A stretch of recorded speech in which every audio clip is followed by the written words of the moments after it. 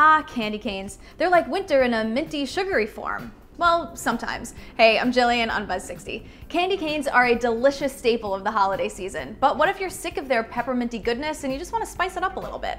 Enter Sriracha candy canes that are actually just spicy candy canes. ThinkGeek is selling this pack of 12 for $8. Their red, green, and white coloring make them look just like peppermint candy canes, so make sure you let everyone know that they're Sriracha flavored. Or else there could be some hilariously spicy mix-up that we would never, ever condone.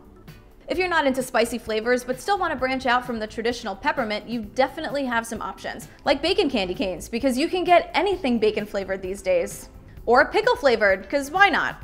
Or gravy, for the person who just never wants that heavy dinner flavor to go away.